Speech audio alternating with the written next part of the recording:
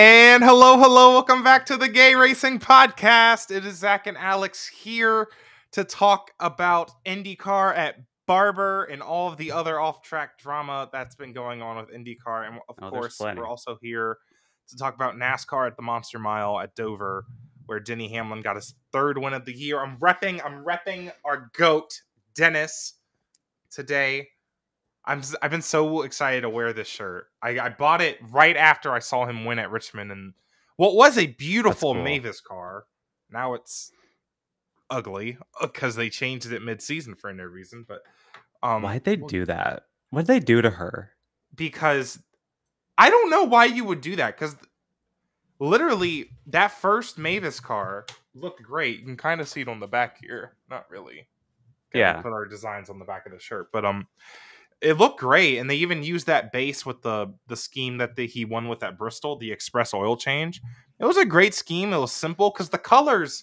Sorry, I'm getting into paint schemes right now. The colors were popping on it, right? The colors were doing all the talking. You didn't need a really wild design on it. So why change it? Make it look like an ugly car that got wrecked or something. I don't know. If you want to hear us talk about paint schemes more, last week on YouTube, we had our little... paint scheme episode reviewing the 2024 paint schemes with Drive-Through Davin. He's great. We're gonna have more of that in the future. There's other parts to that video that's got to come out too. So if you want to, and hear me, if the full thing is already on Patreon, if you don't want to wait, yep. So it's actually been on Patreon, and there's another bonus video over there. So yeah, little I'm getting promos. Back into my paint scheme era. I bought iRacing over the weekend. I've been racing the little street stocks at the short track. I feel like a real race car driver now. So I have plenty of expertise when it comes to today's show. We got to talk about Dover. We're talking about Dover or IndyCar first. I don't remember. We're gonna talk about Dover first. Let's get Dover out of the way. We gotta talk about Dover. So I have plenty of expertise when it comes to the mirror driving, the air blocking. We definitely do that in the street stocks and iRacing. It's very common. So NASCAR at Dover. Denny Hamlin air blocks Kyle Larson to win. Oh my gosh. Wow. I'm so shocked. That's crazy. Kyle Larson lost another race. I've never seen this happen before. This is crazy. Wow. And it really came down to, Denny beat both Hendrick cars off pit road, and then there were a few restarts after that. Larson had the lead on one of them, but lost it to Denny. So it came down to pit road and restarts and execution. There's been a lot of talk about that. How do you win these races? You have a really good pit crew. You don't make mistakes, and then restarts, right? I think in general, though, the race yesterday was actually pretty good. That's all right. Dover, you can run multiple lines at Dover, right? Listen, while that ending battle was pretty set in stone, I knew Denny was probably going to hold Larson off. I wasn't 100% sure. I was engaged with the finish of the race. I had there was if Denny made a little mistake at any point, Kyle Larson was going to be right there, and that is kind of what kept me engaged with it. But as we've seen with this car, it's just too difficult to make passes, and Larson gets into that. Make a mistake. Denny wasn't going to make a mistake. Unless heavy lap traffic came. But again, I remember I sat here, I think, when Larson won Las Vegas. I'm like, oh, that was a good battle. Really, what was the difference? That was a fine battle. It was a fine race, perfectly acceptable. I'm not too chapped. Well, I am a little chapped about it because the next gen car sucks. I'm gonna say it every week. Gay people designed that car. I'm sorry, that's mean. Gay people designed that car. They were distracted when they were designing that car. They were too busy kissing each other and doing gay stuff. And they were like, you know what, girl? Let's add a diffuser to it. Yes, that's what the liberals. Let's just add a diffuser. Call it a day. We're done. We're gonna ghost her. Yes. We're gonna ghost him. We're done. Oh my god. Yeah. But we'll talk. Oh my god. So the whole new debate. Here's the actual problem with the next gen car. Apparently, it's the fact that the drivers can see behind them. We should just put a blindfold over the drivers. That's what's gonna fix it. Just don't let them look back. Yeah. We should fire the spotters, as Landon Castle suggests. Somewhat joking. So Larson made the suggestion that they should get rid of their rear view camera. That's new in the Gen 7 car.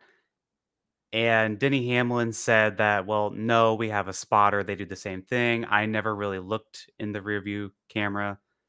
And mirror driving's been a thing for a very long time. Like, this is a term you would Allegedly. hear 20 years ago, like, Yeah. allegedly. Well, I think the definition of mirror driving has changed. Like when you're physically Yeah. blocking somebody off the corner, like slide job esque, I think that's different. But I mean, again, these race cars have been going at 180 miles per hour for since we've been alive, at least, definitely, right? Yes, Yeah. dirty air has been a thing, right? But to sit here and act like it's the exact same that it's been since 2024 at Dover is different than 2004 at Dover in terms of the aerodynamics. Yes. Let's be Absolutely. real. Let's be for real for a minute. I'm tired of this next gen defense of being like, well, this has always been like this, or people on Twitter that Because, obviously get paid by NASCAR. They're like, well, that was a really good battle, and Larson had a lot of options there, and he could have blah blah blah. Like, I just yeah. But disagree. so the main problem is that Larson was clearly the faster car, and he just was not able to make a pass. Like, he was not capable of doing that. And sure, that's a lot of skill and talent on Denny Hamlin's side to keep him behind him. But he couldn't even But pull alongside. That's right, the with this thing. car, you can't even get beside them. And that's the biggest problem We here. can't race. And even in the most perfect ideal car, that doesn't mean Larson's just automatically going to win. Right. But he would have had a lot better of a chance if this car allowed him to do what Larson's skills and talents are able to do as well. So it's just all around frustrating.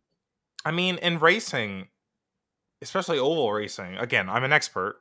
I've had iRacing for one whole weekend, but getting alongside a guy is like just half the battle, or rather, getting beside a guy is whatever. Clearing them's the battle, right? Clearing them is the hard part. Where with the next gen car, clearing them is hard, but getting alongside them in the first place is way too difficult.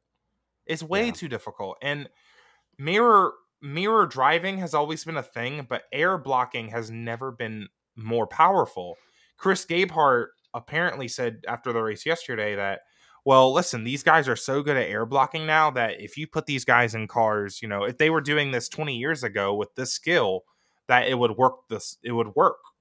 I disagree. And yes, I know he's a crew chief. He's smarter than me. I just disagree with that. There's no way.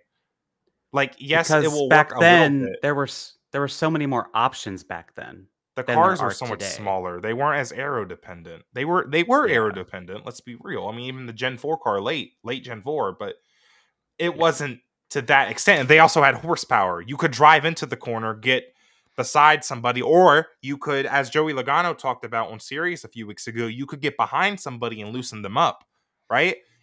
Because of the diffuser, Joey says because of the diffuser, that doesn't happen anymore. So Right. yes, it is a next gen problem. Let's be for real here. Like, Yeah. like, come on, it's And frustrating. I We do talk also about want this to every shout week. out I want to shout out Denny Hamlin though, because as much as his finish was a little frustrating, it's really cool that he's inching closer and closer to 60 career wins. He said maybe a year or two ago that his career goal, he wasn't, if he couldn't get a championship, the thing he'd want was 60 career wins. And I think now he's saying he'd like to be definitively in the top 10 in NASCAR all time wins. He's now tied for 12th all time wins with Lee Petty. That's pretty remarkable. That's a big name, a petty. And I mean, he's right. He's approaching Kevin Harvick, Kyle Busch. Like, he's getting close to their number now. He's gonna get to It 59 and then never win again. right. Oh no. But God, it's really cool that he's able to do this much, and definitively, I mean, we've said this for a few years now. He's by far the best driver without a championship, and he said this year is his year. And I said early in the year, like, hey, then he said it's his year, so it's not happening now. Like, he can't do that. But right now, I think he and Kyle Larson, just like we saw most of last year, they seem to be the best guys. Once again, I would say William Byron, you could have in that conversation as well. But he's yeah. kind of been missing the past couple weeks. I don't know what happened to He is. The what happened 24 there. team is very consistent, but that doesn't, protect them from the races where, I mean, before they finished 33rd yesterday with their issues, they had a string of top 7 finishes. Like Right. 3 of them Like they're being top 5. quietly You know what good I is mean? what I'm saying. Like They they're are. just They not are competing very for the consistent. wins. Yeah. I mean, their stats this year are really good, but I mean, they are only 6 in points, right? Which is telling me that they're either not getting stage points or just, those 2 races where they really had bad results just bring them down. But yeah, no, I mean, the guys are Hamlin and Larson. Kind of. Is it? I don't know. Larson only has 1 win. Like, I guess it doesn't really matter because at the end of the day, it's Hendrick and Gibbs. That's really who we should be talking about. It's Hendrick and Gibbs. Right, for sure. I will say with Larson, he dominates a lot of these races, but he's not closing them out. And that's just kind of the story of his career. Dude, 6 stage wins this year for Kyle Larson. That's the next guy has 2 stage wins. He's the only one with 3 or more stage wins, and he has 6. 6 stage wins. He has like so many poles. He's the points leader, obviously, right? Like 1 more win, and he's like really close to what Denny Hamlin's playoff point number. So it's he's not winning a lot of races right now, but the stage wins, they're going to add up, and they're going to be beneficial for them in the playoffs. And of course, if he wins the regular season championship too. Random love for the playoffs. I love that there's several ways to get points. You have Larson getting all the stage win points. You have Larson and Byron and Hamlin getting all the race win playoff points. Yeah. And then you look at the irregular seeds where they are in the points. Jackson Todd format's really good. Jackson Todd sold us. Our friend Jackson Todd has a thing he posts every week where he takes the drivers and their current playoff points, and then they add the regular season top 10 bonus playoff points that they get after race 26.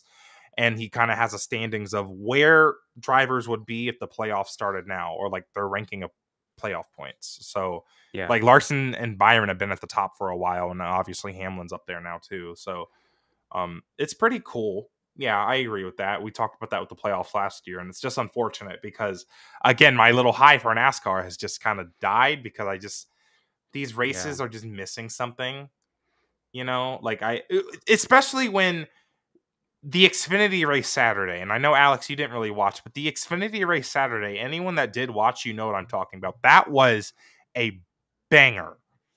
Whatever word you want to say, banger, slay. I was out of my seat. I was hooting and hollering. That is racing.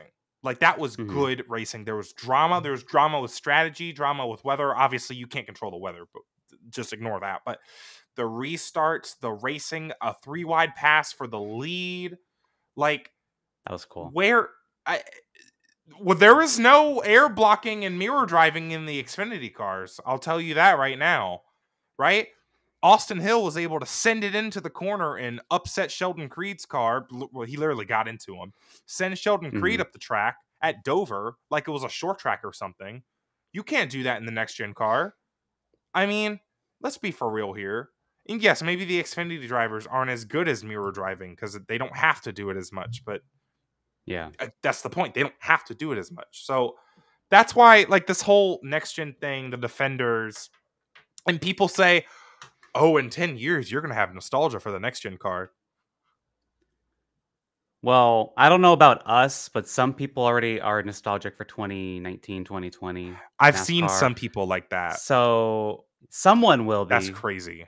That's literally crazy. I'm not. I don't think I'll ever be. For that. I'll never be nostalgic for this Dover Cup race. Like, I'm going to forget it ever happened.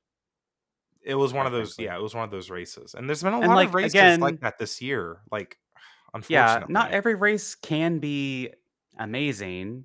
But like this year now, we started off really, really strong. But now we're kind of in a stretch where nothing is really happening.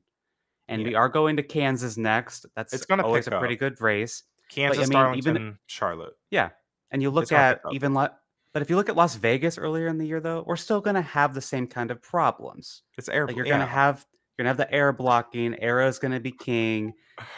Even at Kansas, which I would say is probably the best track on the schedule. However, I think it's going to feel good to go to Kansas, Darlington, Charlotte. all tracks that have been really good with this car. It's going to be a breath of fresh air. But yeah, It's it's funny. still not going to be perfect. This car is tolerable when you go to a track where literally you can run every single lane. That's what it takes. Yeah. Like, Yep. it's just so silly. I guess I'm done ranting And about it. we mentioned our friend Jackson Todd. He joins us after every Kansas race, so that'll be next week. I didn't even consider that. Wow. Yeah, I'll be there as always. Jackson and I always meet up at Kansas. I'll be at the Tweet Up Jeff Gluck does. If you're at Kansas, want to say hi, I'll be there. I'll be at Miami for the F1 race. Yes, that's right. Breaking news. I'll be hanging out with Jordan Bianchi. That's what that reminded me of, because Jeff Gluck was like, I'll be at Kansas. Jordan's like, well, I'll be at Miami where I'll be underdressed for once. God. I'll be at Miami. Zach's not actually going to Miami. No, I'm not actually going to Miami. I'm going to a much bigger race next month. So yeah. The Xfinity race at Charlotte, right? Yes, I'll be at the Xfinity race at Charlotte. Yep. Yeah. Oh, and the Indy 500. We'll be. Oh yeah. We'll be at that. I'm doing the double. Too. I'm doing the double. The actual. Yeah. Double. Yeah. Yes. But yeah. One other thing with the Xfinity race that I want to mention. Anthony Alfredo won Dash for Cash, and he's with a pretty small team. But Fox did not cover this during the broadcast at all. Wait, they missed something? Crazy. I know. Fox never misses anything. But okay, they did not cover that. To be fair, the weather delay and all the restarts kind of put them out of their TV window. That's probably what they would argue. And let me argue against these people on Twitter. Like, wow, they cut away from Anthony Alfredo winning the Dash for Cash for bowling? What? That's crazy, bro. We argue every time the beginning of a NASCAR race is cut off because of a basketball game running late. Like, come on. Yeah. Let's be for real here. Like, should maybe NASCAR on Fox Social have the Anthony Alfredo interview? Yes. Did it? I don't think so. They did the next day. Oh, the next day. Cool. When everyone else is not focused on the Xfinity race anymore. Okay, cool. That's great. I think they should have right after, but yeah. But shout out to Anthony Alfredo. That's really cool. It's a lot of money for that kind of a team, but I think his main problem was the sponsors didn't get any shout outs on national TV. Television. So yeah. Especially because I kind of let me backpedal a little bit, because the Dash for Cash is this big thing in these last 4 Xfinity races. I mean, it's on the TV ticker, like they're highlighted in purple. It's a big deal. So if that's the second biggest story besides the winner, let's get that interview in, and then you can go to bowling. That's all I think that's all fans are really asking for. Yeah, and I'm curious on the future of that, because Xfinity is who pays for it. Their contract ends at the end of this year. The CW is doing all the races next year. Xfinity is an NBC Comcast company. So there's question marks on if Xfinity is going to renew. I kind of hope that it comes back in some form next year. And then the CW, it's going to be their only thing. Nationwide did Dash for Cash. Nationwide started it, actually. And the next, I guess it's down to the spot. Yeah, I guess it's down to the title sponsor to pay that out, but they continued it. If their name's on it, I imagine they're paying for it. Yeah, so Nationwide started it. So I assume, maybe it's part of the agreement of the entitlement of the series. You have to do it, maybe. I don't know. True. Yeah. I think it's cool. It's a little silly. I don't like how Talladega's in the middle of it, because then again... actually, no, because then it lets us have this story, because Anthony Alfredo is never going to qualify for that if we didn't have a Talladega race. So, yeah. Because, Ryan Sieg and Anthony Alfredo won 2 of the bonuses, so that's pretty cool. That is cool. And before we move on, Carson Kvapil is the deal, dude. That was his... I don't think... I was trying to explain the context to you, because this was his second career start in the Xfinity Series. I believe Carson Kvapil, he drives for Junior Motorsports in the Cars Tour. I believe late models. Yeah, and in late models Cars Tour. Yeah. Yeah. And he's apparently really good there. I think Dale Jr. says he's one of the best race car drivers he's ever seen at that level. And dude, for his first start was at Martinsville. I believe he finished 6th, right? His second start being at Dover. He's never been at a track that big, apparently, right? Because Dover, yes, it's 1 mile, but bro, that's a super speedway of 1 miles. right? It's a roller coaster. It's crazy. For him to be contending for the win, he almost won that race. It was him and Ryan Truex on a restart. For him to be contending for that win, and also he was running up front all day, right? Mm-hmm. That is super, super impressive, and I am sold on this guy. Right? We're going to see slay him of the week. He's my slay of the week. Maybe one of my slays of the year. I don't know if he has other starts coming. Wow. If he has other starts coming and he gets a win, he might be one of my slays of the year nominees because he's going to be a future star of NASCAR. He's going to be in that.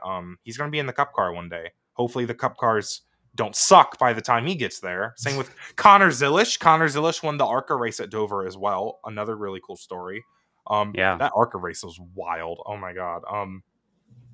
Yeah, cool story for him. Yeah, I mean, we got a lot of young talent coming up. Pretty cool. Love Dover. Good crowd yesterday, apparently. Yeah, it looked like a Dover was nearly sold out. It looked packed. I don't think I've seen it that packed in a very, very long time. It makes sense because Jeff Gluck said this on the Teardown book. And I didn't realize this. 2020 was COVID year, obviously. 2021, they only had like half capacity because of like COVID. Yeah. 2022 and 2023 were rained out. So this was the first normal Dover race for the crowd in years. I wonder if that has something to do with it. Like no one's been able to go, or a lot of people haven't been able to go. So now they're like, everyone decided to go this time. That would make sense. Yeah. Pretty cool. One more NASCAR thing here. Eric Jones, he was out with a back injury after that nasty crash at Talladega. Corey Heim is who Legacy Motor Club picked to replace him this weekend. Corey Heim, I believe, is just a Toyota reserve driver. Yeah, so, that's in sense.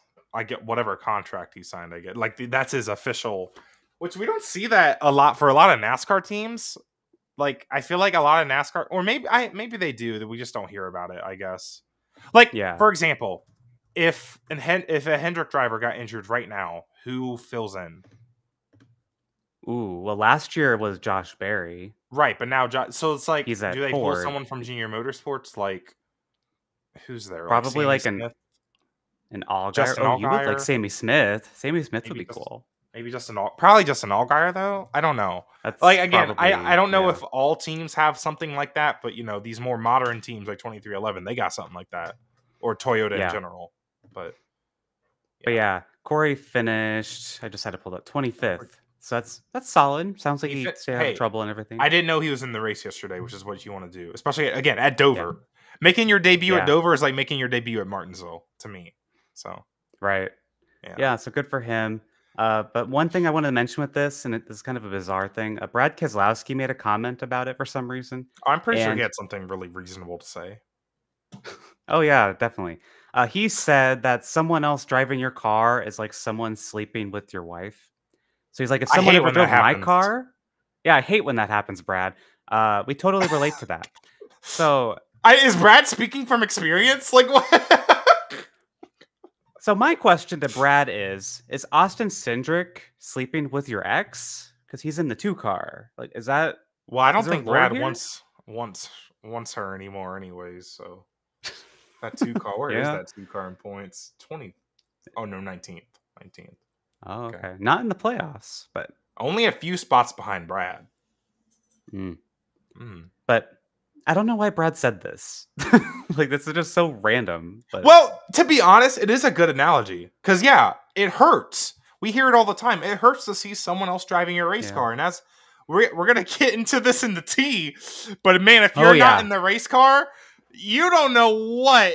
You don't want, like Eric Jones, for example, you don't want Corey Heim to get in that race car and finish top 5 with it. Right. Exactly. Because then what does that mean for your future? Right? I mean, there's only so many seats at this cup level. Yeah. Stick around for the T, because we're talking about this exact same thing in the T later. So there's something very hot there to talk about. But let's shift gears to IndyCar. IndyCar was at Barber Motorsports Park in Alabama. Scott McLaughlin, he goes back to back at Barber. Sorry, we're good. I touched my internet cord and then everything went. Sorry, we're good. Okay, so did they hear me? I don't know if they heard me then. I don't know. They didn't. Okay, they did not. So in case IndyCar is at Barber Motorsports Park in Alabama, Scott McLaughlin, he won there last year. He wins again, coming off of all the Penske stuff. We're going to talk about that in the T a little bit. And we're going to say it again later, but if you want our thoughts on the whole Penske penalty cheating thing, we made a bonus video about it. It's on YouTube and on the podcast platforms. It'll be titled The Emergency Episode, but pretty cool Are we for talking Scott about that McLaughlin. now? Like reaction to, or we're going to save that for the T? Let's save that for the T. Okay, but we have some a little more stuff to say because Josef had a press conference, so we'll talk about that later. But yeah, bounce back for at least one of the Penske guys. Penske as a whole, not a whole, a 66%, 66% bounce back. Because Will Power finished second. Yeah, good and the other Penske driver, of the team, the other Penske driver finished 16th. You can figure out which one that was. We'll talk about. Well, that's later. Because Marcus Ericsson got into him for 15th place. Yeah, but I want to shout out Linus Lundqvist, who was also on that podium with Power and McLaughlin. Slay of the week to Linus Lundqvist. Like, that was such a really impressive performance. He's impressed, I think, multiple times already. He's only been in the car like, 6-7 races now.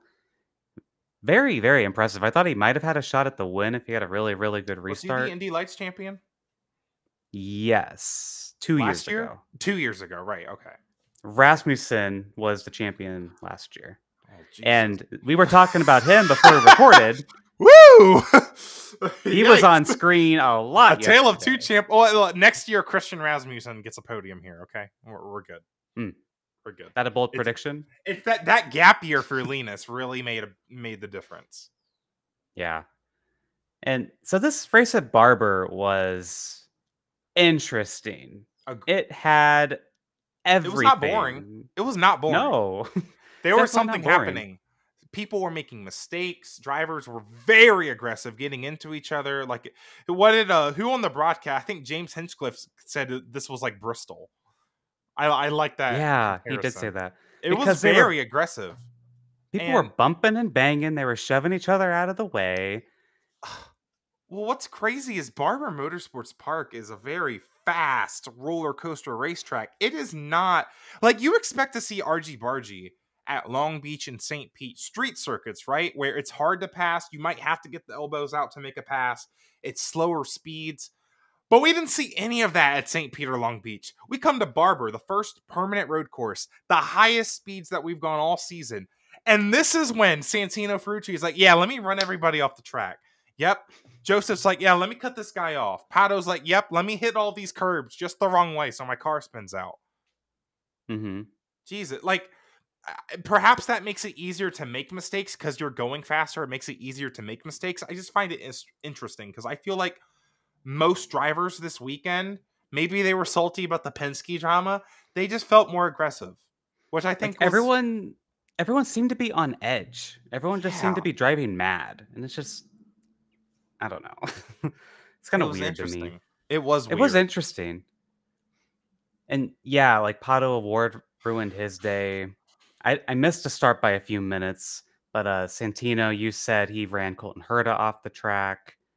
And you said on Twitter that Santino should have been parked. Did you want to elaborate on that part? Well, I saw Santino. So Herta was getting passed by, I forgot who it was, but then like into turn one, I believe. And then Ferrucci tried to follow who was ever making the pass on Herta. So he tried to, kind of like at Martinsville, where it's like you follow the other guy making the pass. So Ferrucci was trying to be very opportunistic about it. And he got into Herta, kind of ran him off the track a little bit. Well, then these two guys, like a NASCAR race, are slamming into each other in the back of the field. Ferrucci runs Herta off the track again at another point, like very egregiously. It was kind of like Denny putting Ross in the wall at Phoenix, where it's like it looks like Ferrucci's letting off the steering wheel to me to shove Herta off the track. Boys, no, cut it out. Either both of them or Ferrucci park them. Gay Race Control is parking those drivers. I'll tell you what. If I'm running that IndyCar race, I'm parking those drivers because I don't know. Is this the look for our series that we want? I don't know. Maybe it is because I'm saying how the argy-bargy made the race a lot better. So maybe it is what we want. They didn't give too many Right. penalties out yesterday. Which, I would say it's a good thing. We talked about this after Long Beach with the Herta Newgarden contact. And we were like, yeah, that shouldn't be a penalty. And Joseph made a comment like, well, or Tim Cindric made a comment. That sets a new standard. And it was just like, I don't know if I It seems agree with they that. only give penalties if your contact causes a car to spin off and like get wrecked, or rather spin off and like, I guess spin off the racetrack completely, right? Like ruin their run. Like because Pato got a penalty for hitting the curb and getting into, was it Fittipaldi, I believe, and then the 30 car, and then who else? Oh, Augustine Canapino at the start, I believe, when his turn 1 incident, he got a penalty for that. I believe. Yeah. I might be wrong, but so I think that's fair. We don't need to be F1. Right. And so now before we get into the big story of the IndyCar race, I want to list off the points real quick, because for the very first time in his career, Colton Herta is leading the championship standings. And if you recall, earlier in the year, both here and on Taylor Kitchen's Above the Yellow Line show, I was like, Colton Herta will not win a race this year. That's my bold prediction of the year. I was like, he's the weak link at Andretti and all this stuff. He's the points leader. Credit to him. He still hasn't won, though. Just saying. Will Power is second, only 1 point behind. Pelot's -3. Dixon -7. And Felix Rosenqvist is fifth, 13 back. Shout out to Felix Rosenqvist. That's very, very cool. Because Shank has not been good, like at all in recent years. Yeah. First couple races there, fifth in points. That's very impressive. I think Felix needs like, I don't know what, they just need to get a rhythm, I think, because I feel like that team makes mistakes. Like they get caught out on starts a lot. Like they'll qualify really well and then they lose positions on the start. So once that team gets in a rhythm, I think they could win races. And also Scott McLaughlin, who did win this race, he went from 29th in points, mostly because of that penalty, and then finishing last at Long Beach. He is now 9th in points, 42 points out, plus 20 positions. Not bad. So that's crazy. All right. Yeah. All right. Good job, Scott. Because, I mean, Scott Dixon had a really just bad day. 15th. Yeah. Yeah. You know, they kind of missed it all weekend. And, pretty rare miss for Dixon in the 9 team. Yeah. But guess what? Guess what? Pelot finished, top 5, right? He got another top 5 finish. Yep. Dude, these guys can't keep doing that. That man's dangerous. He's doing what he's been doing. I'm just saying. Like, and as we head into May, I think Pelot's been the favorite for the 500 the past couple of years. If Pelot can put it all together, like watch out. Like that was his only little. I know he finished pretty good at Indy still, but he had that one pit road incident with VK last year. I really think Pelot could just continue this trend. I do not want Alex Pelot to win the Indy 500 that I go to. He might be in the Pride car though if DHL does that again. Oh, never mind. I'm good. I hope they do that again. Sorry, I was imagining a blue NTT10, and now that you mentioned I forgot about DHL, and I'm like, okay, never mind, we're good. Yeah, he was in a green car yesterday. I don't like him in the green car. Me neither. So, one more thing with IndyCar. There was a casualty. Georgina lived a great life. She always held on tight on a walking bridge in Barber. She tragically lost her grip and she fell. It was all caught on camera. It was very devastating. And then Zack, James Hinchcliffe and Townsend Bell had the audacity to debate if her falling to her death should be a caution. Can I explain what went I can't through my believe head? it. Yes, please do. All right. You so FaceTimed me to do this, and I was laughing so hard. Listen. So yes, please. So I'm watching the IndyCar race, as anyone does, right? And the camera cuts to what is the mannequin laying in the grass, but all I see is a woman's hair and some clothing and some grass. I immediately think, oh, that's a drunk race fan passed out. Okay, funny cameraman, haha. Oh, they're next to a piece of asphalt. That's kind of weird. Certainly that's not the racetrack, right? It was the racetrack. So I'm like, Oh, so a drunk Why are we race showing fan. this? This drunk woman somehow got past the security and is passed out on the side of the racetrack, right? And then I guess I don't know if Townsend or James said this, but they're saying that she fell from the bridge, the overhead bridge, right? So I'm like, holy crap! This woman fell from the bridge into the. Again, I think this is a real person the entire time. This real life woman fell from the bridge and is laying in the grass right next to the racetrack.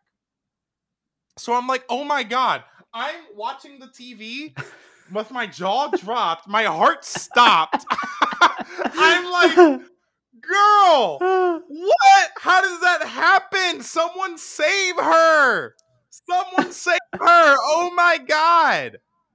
And then James Hinchcliffe and Townsend Bell are debating if it should even be a caution. I'm like, what do you mean? What do you mean? Please, you need to help her through the red flag. Help her. What do you mean? Oh my god. Then I think it's not, and then they show the replay of her falling. I still think this is a real person at this point. Okay? I see her falling from the bridge, and it's not until the moment that the mannequin touches the ground do I realize it's a mannequin. Because the way it touches the ground, because it's stiff, and I'm like, oh, I see. Now, did that answer my questions? No, it gave me more questions. Because now I'm like, why is a mannequin hanging from the bridge? Alex, why is it hanging from the bridge? What are we doing? So, Barber Motorsports Park has a lot of interesting art scattered around the facility. Like there's a giant spider. There's just a bunch of weird things. Is that museum an art museum? The museum at the track? I don't know. So I saw a lot of people saying, well, Georgina should go in the museum now. And like maybe it is. Look it up, yeah. But yeah, Georgina, she fell. She actually lost her wrist because a car did run over her wrist. It's just a motorsports museum. Oh, okay. Well, a lot of motorcycles. But yeah, there's just a lot of art scattered around the place. I think it's cool. It is cool. And she has been there for a very long time, and I've seen pictures of her before. Like they always show her in the promos, and during like practice sessions, they're like, there she is, she's still hanging on. Like it's been a thing, and I guess this year I didn't know loose and she fell. But when I initially saw it, I thought it was just a drunk person laying on the ground too. But then I realized it was the track, and I realized it was a mannequin. Okay, that's spiders. Yeah. I'm looking at a picture of the spider, and it's kind of freaky. There is a lot of art. There's these guys like riding wheels, like they're like I like that. I like Barber. I like how they have a bunch of weird art around the track. I think that's cool. Yeah, because I knew about the spider. Now I know about Georgina. The funniest thing to me is the fact that James and Townsend, I thought they were debating if a real person laying in the grass should be a caution. Like, well, she's already dead. Do we really need to ruin the race strategy? Because she's already dead. She can just. It's like when somebody. It's like when Dalton Kellett just sat there at St. Pete. Race. VIP parking. Yeah. Won't somebody think of Alex Palou and his pit strategy for once? Someone. That's what James Hinchcliffe and Townsend Bell were doing. But this was so funny to me. And this was not a caution. A caution came out shortly after. So, like, is Georgina going to be back up there now next time? Oh, like, I bet they're going to get her a new give her a cast. Oh, no. That'd be so funny.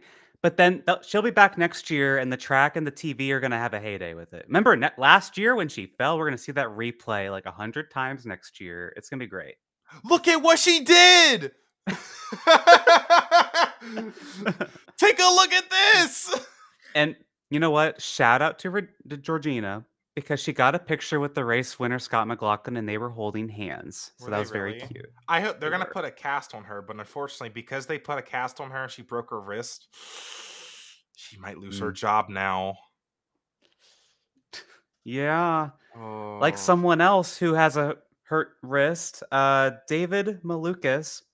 We're heading into the T, we woke up and this morning and we're getting into the T. we Should do we got to zoom get close in? for this one. Yeah, no, we got to get close for this one. So on video, we're now zoomed in for our audio listeners, but David Malukas is out at Arrow McLaren. Um, sad day. Sad day. Yeah. Did I see this coming? Well, I did. maybe. Yeah. Maybe. I don't know.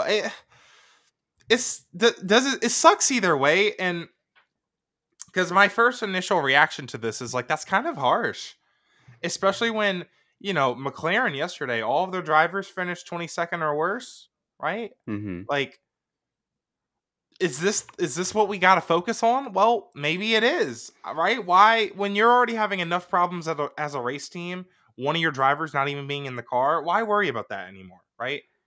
McLaren really said, we finished all in the 20s yesterday, so you, the guy who wasn't driving, you're fired. This is your fault, actually. That's not what happened.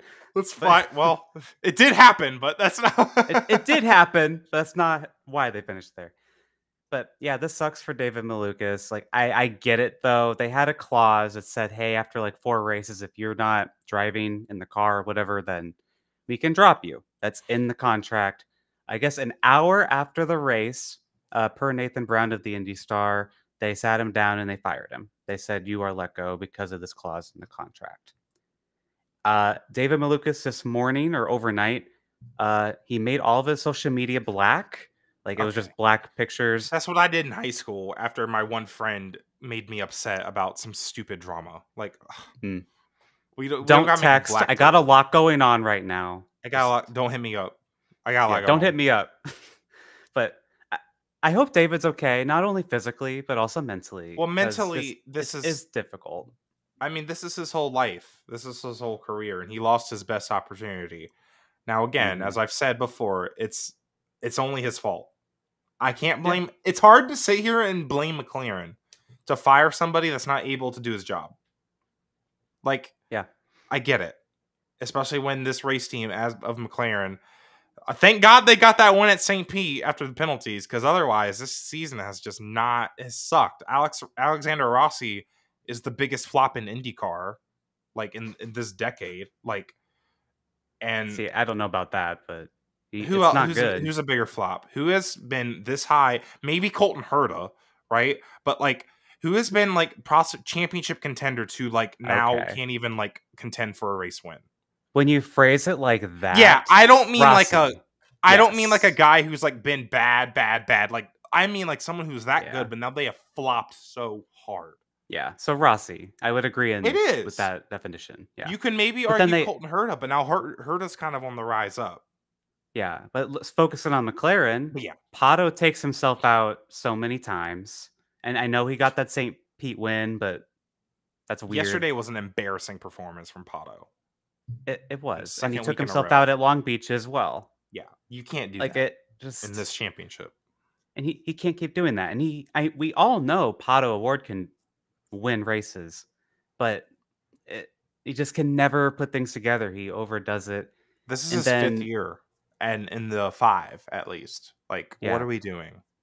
and then so those two are struggling, and then that third car is David Malukas, so they don't even have a proper driver in there. They're waiting for him to heal from a bike incident that we said when the news broke that he probably shouldn't have been doing this because it was just a dangerous thing to be doing when you have the biggest opportunity of your career coming up. Yeah. So it was just a unnecessary risk that he took, and he was kind of like, "Oh, I'm gonna keep living my life. I'm not gonna, Well, change you how I got live plenty of with that." time But to now live you your don't have a life job. now. You don't have a Yeah, job. So, uh, and that like is interesting because what's the future now for David? right. And I don't know because there's not really rides open. Like, I think McLaren's the team that has the most rides open. Is it Good Rossi? rides. Yeah, good rides. I Because mean, I think Pado's gonna stay, but like if he keeps performing this way, Zach Brown might be like, I changed my mind. yeah, And Rossi, I don't know what Rossi's contract is. I feel like he has an option for next year or something. But like if Rossi doesn't get better, but they're not gonna just bring David back, right? that would be Because awkward. That would be for very awkward. McLaren, they wanted Alex Palou. All the legal drama happened. And then they wanted Callum Ilott, but Juncos wouldn't let Ilott go. They acted like Ilott was going to stay there. So then McLaren formed an alliance with Juncos, and then Ilott gets dropped from Juncos anyway. So now he goes races in WEC. So they can't get Ilott. Yeah, for So the then they full get year at least. Malukas. So David Malukas was the third choice of Arrow McLaren. Like, I can't say I blame McLaren. Like, is it nice? Is it good? No. It's dirty. Sure. But from their perspective as a business, I can truly understand it. But I do feel at the same time bad for all the Malukas fans and Malukas himself because it does suck. It's a horrible situation all around, and I already said it, but like, there's only one person to blame here. Yep. I'm sorry. I hate to be that Yeah. harsh, but now waking up to this news this morning, I feel bad about everything I've said, but I don't take back anything I've said about it because Right. it stands. I mean, that's just how it works, right? If you don't show up Yeah. to your job, you're not gonna have that job anymore. He showed up Especially when for you he just showed started up that for job. orientation and then he got injured and couldn't work. It's like at my job right now, if something happened to me and I had to miss like a month or two, I'll be able to come back, right? I've had this job for 2 years now at least. Like, Yeah. I've built respect, I've built trust with my boss, whatever. But again, this isn't even a racing job. This is just a normal job, right? But Mm-hmm. when it's like I described it a few months ago. It's like missing the first day of work when you've never been there. They don't even know how you are as an employee. Why would they take the risk of keeping you around instead of, hey, this Teo Porcher guy, not bad. Mm-hmm. Callum Milot, if he gets a schedule free next year, not bad. We wanted him Yep. anyways. Yep. So Exactly. So yeah, and I guess we can start talking about what's the future of the six ride for this year. Um, my understanding is Teo Porcher would be available for the Indy GP. That's just the next race, and then Callum Ilott will be at the Indy 500. But then after that, it's kind of hit or miss.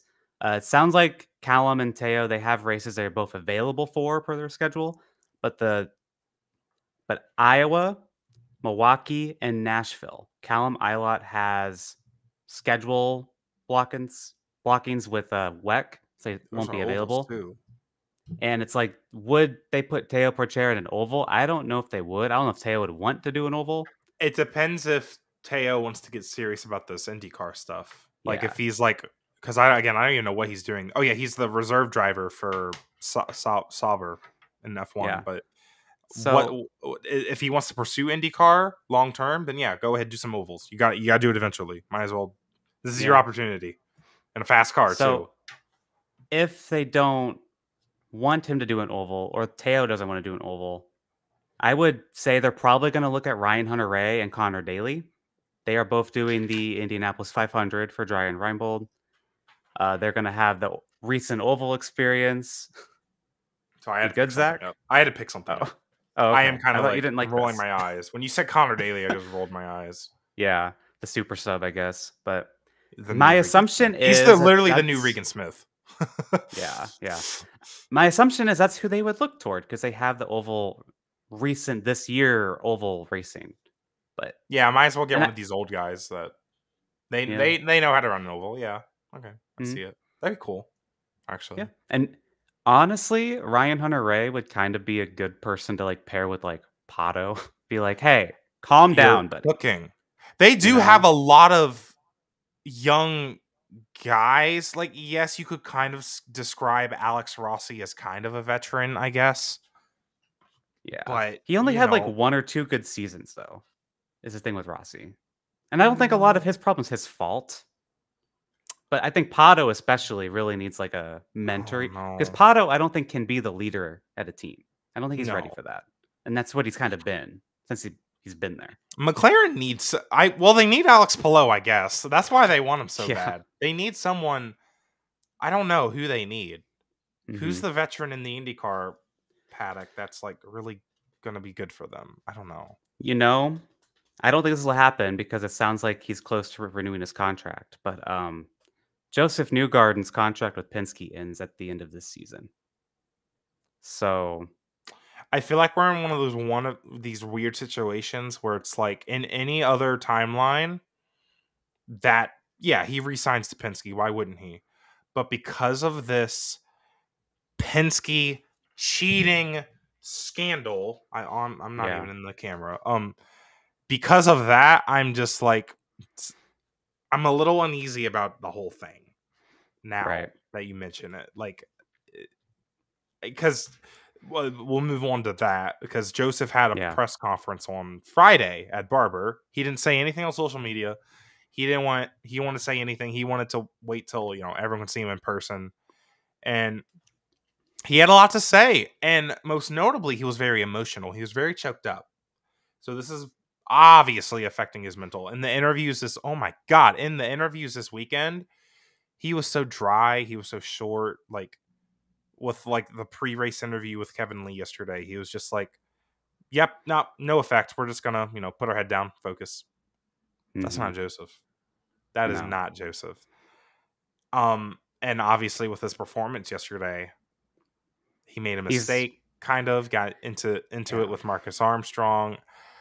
There's a lot to be, and there's a lot to dive into with this Penske cheating scandal. We already made an emergency episode again about our initial reactions, but that came out before the press conference. My thing is I feel like this whole everything that Joseph said has just been so dramatized, whatever the word is. Hmm. Like Joseph said he thought it was a rule change that he could use push to pass on the restarts because that's what you can do at the thermal challenge. Um I just what else did like I could get into other stuff he said. Like what else did he say? Like Well, he was very emotional about it. And oh one of the yeah. main things he said was like, "You can call me every word in the book, but I'm not a liar. Like, don't call me a liar." And then people are like, "Well, it sounds like you're lying, Joseph, Joey boy. Sounds like you're lying." And see, I think with him, the reason he got off social media was not only to refocus, but also because people were really getting under his skin. I mean, look at the Roman Grosjean thing from Nashville. He was firing back at Grosjean fans after that incident in 2022. And that wasn't the best look for him. So I think he started to realize, like, hey, and then with the Bus Bro stuff too, people didn't like a segment they did about David Malukas, coincidentally. And after What that, was Bus that Bro just kind about? of ended. What was that about? Um, they called Scott and Joseph called David a F boy, and they were just kind of like making Oh, fun of right. him for how he Okay. posts on social media and I everything. need to go watch that. Like, for me, I thought it was funny. I got the joke, but I Apparently, there's a guess it, lot of tension between Scott and Joseph. We'll talk about that later. That's not yeah, that's another relevant. topic. I think they didn't agree with how it ended. I think Scott wanted to keep going, but Joseph wanted to stop and just focus on everything. Yeah. But what I'm saying is Joseph, it was really getting under him, under his skin, and he wanted to just bring the focus back in. And now with this, he does not like being the center of attention. He is not a super sociable person. Like I know he can be loud and funny in the older videos of his and in Bus Bros and the Penske Penske games, games. Yeah. but he has said himself he's an introvert. He likes to keep to himself, but he does his best for the fans. He has said that before when he's at the track. Like, but if he's like in a bad mood, he's gonna be focused on He trying to doesn't want get to talk to better. Kevin Lee. No, no, I wouldn't want to talk to Kevin Lee if I'm in a bad mood. So, Like, so I Joseph Newgarden, this off weekend couldn't come at a better time for him. He's mhm. going to be reset, try and spend some time with his family, and get back to normal, hopefully, for the month of May, and try and go back to back at the Indianapolis 500. Because last year at this time, I don't think he was as mental clarity as he was at St. Pete. So if he can get close to that again, like watch out at Indy. But with him, this whole painting of him being a villain irks me. This whole dis He's a disparaging of his liar. character is just Yeah, disgusting to it me is. because it's not who Josef Newgarden is. It's not. Not. Like, sure, maybe they cheated, and maybe he admitted as much that he did press the push to pass button and like whatever, but this is not this huge major scandal that I a mean, it's lot of already taken fans and care of. media it's They done. Yeah. I And don't IndyCar understand went what the back and went through controversy is. 2023. They already took the win away. Why are we still arguing about it? Because again, we Yeah. talked about it in our emergency episode. Race teams and race car drivers have been trying to cheat since the second automobile was invented. I mean, forever. Like, it's a Yeah. thing of motorsports. It's just a thing. Why are we so? I can't believe Team Penske cheated. Why we need justice to hit them, Alex? We can't let them get away with this. Oh wait, they're not getting away with it. They didn't get away with it. They're So not. why are we blowing this out of proportion? I actually look red. Oh my god. For me, I think a lot of fans and media, they want IndyCar to have a villain and they want to have a story. So they're trying to push Josef as the villain. Mind you, Scott McLaughlin got the same exact penalty, and no one's treating him like this villain. Period. No one is talking about Scott McLaughlin the same way. And you are right.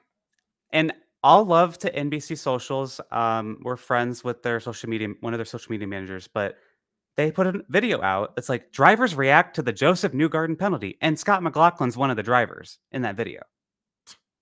Like, that's weird. They got the same penalty. I don't know. It just really annoys me, as I know Josef is not this malicious guy. He's just a quiet person who keeps to himself, who can be fun and excited, like loud and chatty when he's laid back and chill. Like, he's just not this villain. It annoys the hell out of me. There were a lot of I don't get it. There was a lot of important people over the weekend saying some gross things about Penske, about Josef. And there's also like photos of like Josef just kind of standing by himself while a bunch of drivers are like chatting all amongst each other. Once again, he's just not a chatty person. He doesn't want to talk about this. He wants to move on. If he goes and talks to them, they're all going to bring it up, right? It's just not his thing to do all this. So, look, call me a Josef defender. I don't care, but I've followed this man for over a decade now. He's not this person that certain journalists out there, one specific one, is making him out to be, and it rightfully pisses me off. So he's a hero of the sport. He got an American back to Indianapolis 500 victory lane. Like, he got our country back to. Yeah, he should be the face of the sport. He is the most marketable driver. He is capable the NBC of doing Sports so much. intro has the Josef like winning the 500 thing in there, and sure it was the last year's 500, but like that was an American winning. He's a big deal. He should be the star of IndyCar. And what we're doing, what the series, maybe not the series itself, but the fans, media, etc., are doing, they're turning against him for something that you can say was cheating. I mean, it was cheating, but it was cheating. But that's the thing. It got taken care of. It got penalized. It got taken care of. Making him out to be a villain is just so wrong. Why are we trying to cancel him? It feels like they're trying to cancel him. Why?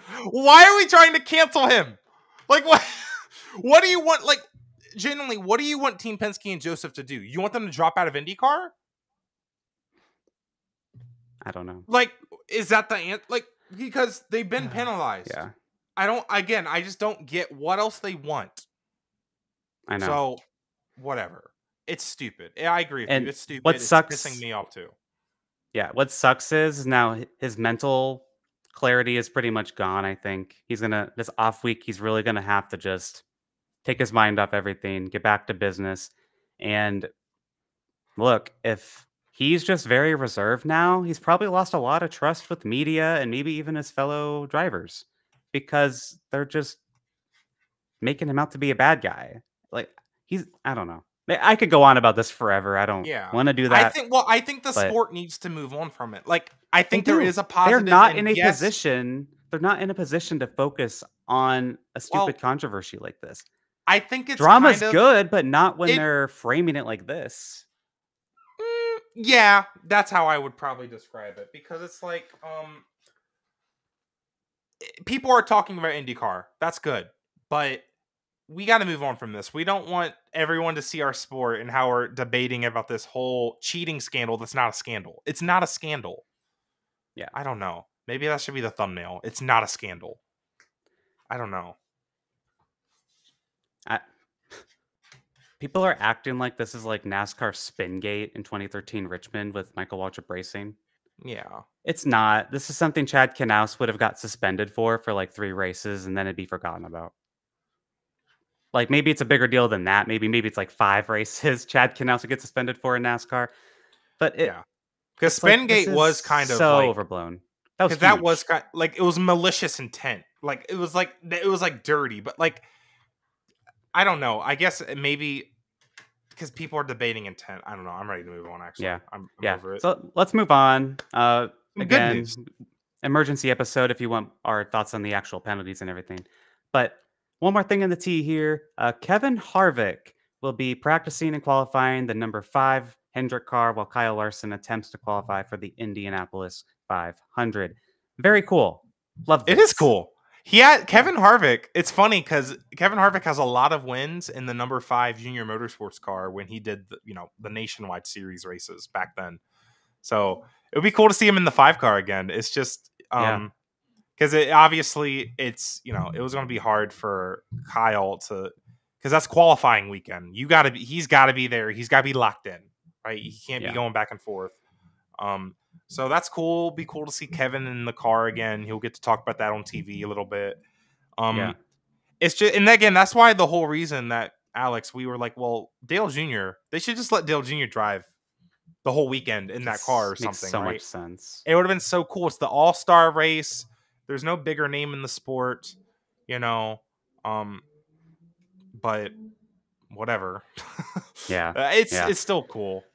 So in the Hendrick press release about this, they called Kevin Harvick their reserve driver or standby driver for Kyle Larson for the All-Star race. Oh.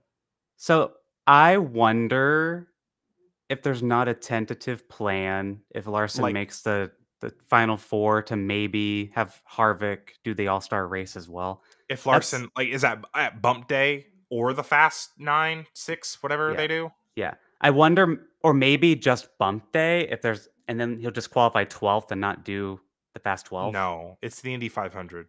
There's no I know, way. but if the they way do they're that, talking, I will be very I will be very mad because it's the Indy 500. You qualify. No, I agree. And I had someone respond to me saying, well, the prestige of the NASCAR All-Star race is important to the crew members. That? Oh, yeah, that. The prestige, because they get a bonus or something.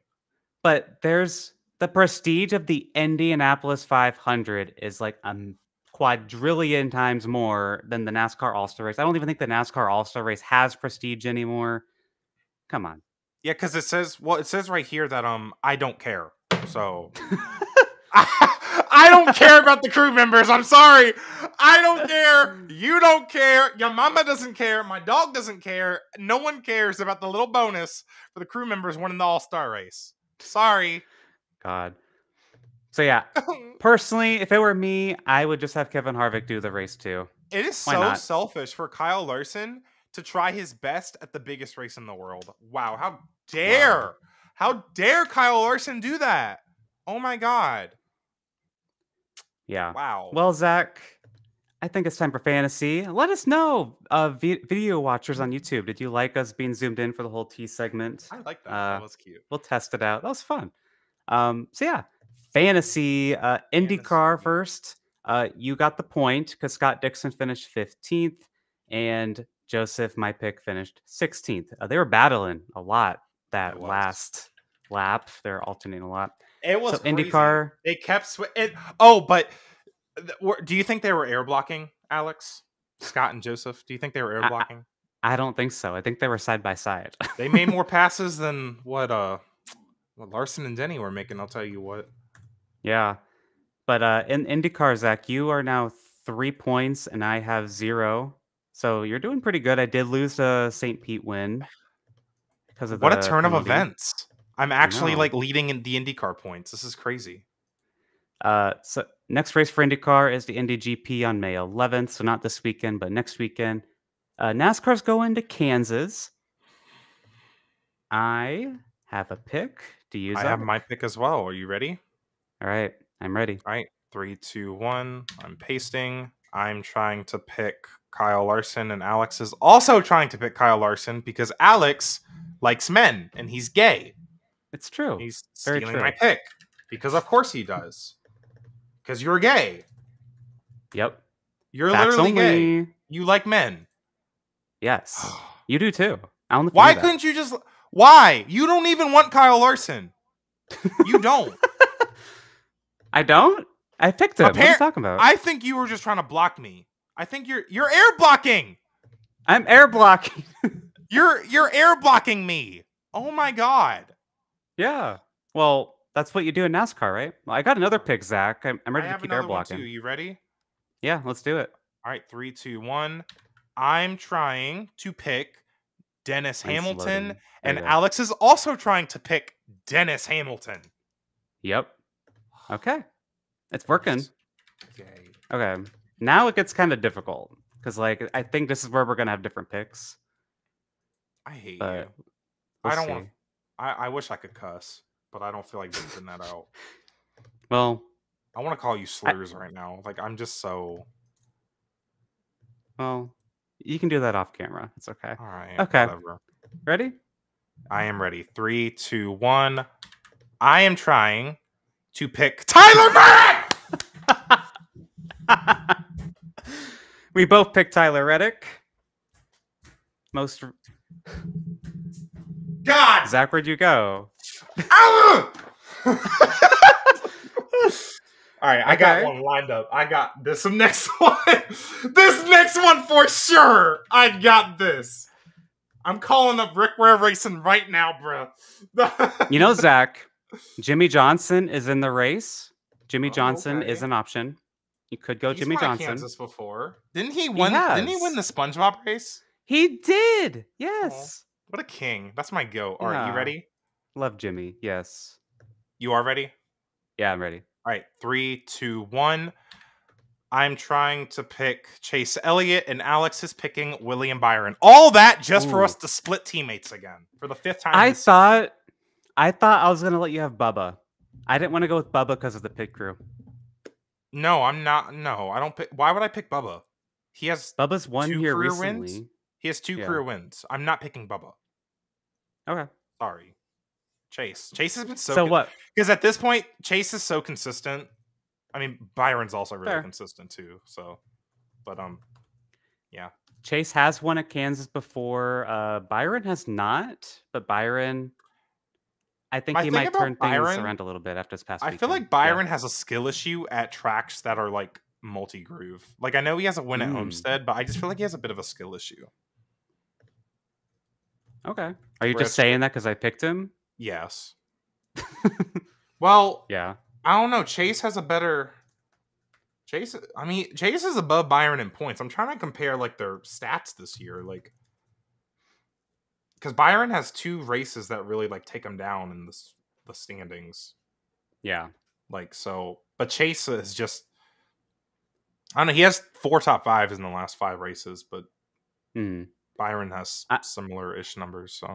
So I think what we saw in our fantasy here is we think it's either going to be Kyle Larson or a Toyota, or basically Reddick or Hamlin. I don't want to pick Bell because he's so inconsistent. Oh my god, I don't know what's going on with that team. I already said why I didn't pick Bubba because what happened to them yesterday? I don't know. They were in that crash with Byron, right? Oh, Bell maybe. was in that crash. Okay, I wasn't paying attention. But then, but yeah, I don't. Ty Gibbs maybe, but like I don't see that happening either at Kansas. So I don't know. It's gonna be an interesting. Yeah, that's interesting race. We kind of went through all the consistent guys. That's why like fantasy picking is just for us. It's just we go through the JGR and Hendrick guys, and we just gotta hope that we don't pick the same ones, which we did this week. So Martin. Martin could as well. Remember Kansas last year is where Martin crashed out like on lap 3 or something because of a tire. He's not normally that good at Kansas, but he's won here before. But those were both in the 78, I believe. Yeah, has he won here in the 18? I don't know. I don't think so. His win's coming, but I don't know when it is. Like it's coming at some point, but because I thought it might have been yesterday. Maybe Darlington for him. I don't know. The last 4 races at Kansas have been 23-11, 23-11, Denny Hamlin. You mean 23-11? Like Tyler Reddick won. Sorry, last fall. You were okay. Denny Hamlin has won all 4. Some of them as an owner. That's what I meant. Yeah, and then but the last one who won before that was Kyle Larson. Yeah. And before that, it was Kyle Busch. Oh my God, is Kyle Busch gonna come back? He had a good run yesterday. Kyle Busch. He gained 6 spots in the points. Oh yeah, that's good. He was fast. I was also gonna say one of the Penske cars, either the 12 or 22, not the 2, could possibly be good as well. Blaney's had good runs at Kansas before. Logano's washed. But I don't want to pick a Penske right now in NASCAR. They're not gonna win. I don't think Ford's gonna win until like we might have to get a crazy race. Or maybe one will win Sonoma, but like I wonder. I love this story. How long is it going to take? Yeah, how long is it going to take? I don't know. Trucks are at Kansas this weekend. I'm trying to think of strong Ford teams in the trucks. I don't know. I don't think they have a lot of teams at this point. Yeah. Yikes. Well, that's interesting. Well, I hope you guys enjoyed today's episode. I feel like I got very animated. I'm home alone, so I got to be more animated today. So this is a fun episode. We're doing it earlier in the day too, so we're not like Zach's not wiped out from work and everything. So yeah, it's great. Yeah. So next week what races are happening next week? Kansas F1 is at Miami. If we're gonna talk about that, I'll probably be on at the same time. So probably I'll have it on. I'll have it on, but I won't be like. Yeah, if anything crazy happens, we'll talk about that. Jackson Todd should join us, as always, after Kansas races. And Zach, we do have an Apple review before we head out for the day. Would you like to do the honors? I would like to read it. So this is from Japan Coast. They say, love the show. To demonstrate how much I do actually love the show, I listen to all the NASCAR stuff too. Thank you so much. IndyCar fan. Thank you for bearing through the NASCAR stuff. I get it. It's stuff. We just complain about the same thing every week, like all NASCAR fans. You're so real for that. That's when you know you're a true supporter. You stick around through all the stuff you don't care about. So really, really appreciate that. Very valid.